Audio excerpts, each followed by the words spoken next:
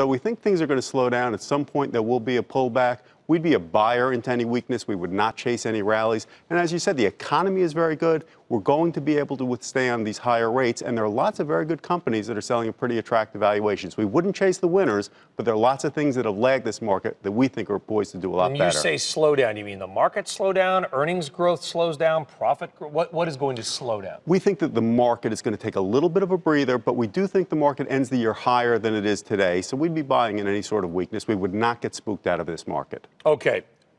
We talk about rising rates, and they do affect everything in their path. But I would imagine if you are a bank like a BB&T, a large, call it a super regional, higher rates are welcome to you. Absolutely. So the financials have been one of the biggest laggards this year, but their business is very good, their loan portfolios are very good, and higher rates actually do help them. So we really like a whole basket of financials. BB&T is one of our favorites right now, but we also like a JP Morgan and a Wells Fargo. Is the interest rate story part of that, or is it just kind of the icing on top of that? Exactly. It's the icing on the cake. You've got a better regulatory environment, you've got very good economy, more lending, and then higher rates makes them a little bit more profitable.